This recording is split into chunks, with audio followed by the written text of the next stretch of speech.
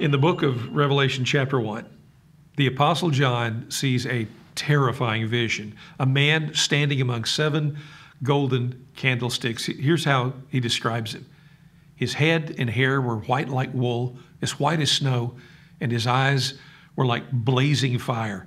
His feet were like bronze, glowing in a furnace, and his voice was like the sound of rushing waters. In his right hand he held 7 stars, and out of his mouth came a sharp, double-edged sword. His face was like the sun shining in all its brilliance.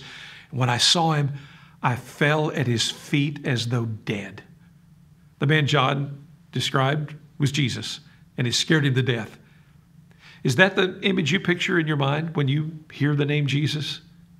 This is a visceral Jesus, powerful, majestic, dignified, direct, holy, wise, all-seeing, all-knowing, impossible to ignore. This Jesus is standing among his churches both to comfort and confront.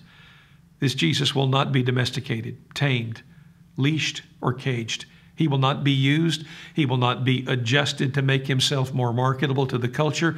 He will not be reduced to a few letters on a t-shirt, bracelet, or bumper sticker. He will not become the religious decoration on a political party's platform, and he will not settle for half the world thinking he's just cool. This Jesus must be reckoned with, and he is powerful enough to take care of his people when his people need to be taken care of. If I were to stop right there, you might be as terrified as John was. It is an intimidating vision. But there's one more thing John saw that you need to see. It's in verse 17. He placed his right hand on me and said, "Do not be afraid." In C.S. Lewis's Chronicles of Narnia, when the children first hear about Narnia's Lion King Aslan, they ask, "Is he safe?" And the answer comes, "Of course he isn't, but he's good.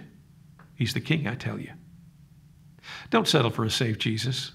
Safe Jesus can't help you.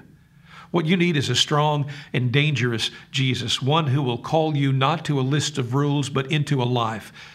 No, the real Jesus is not safe, but he's good. And until he's your king, you won't be either good or safe. Not a sermon, just a thought.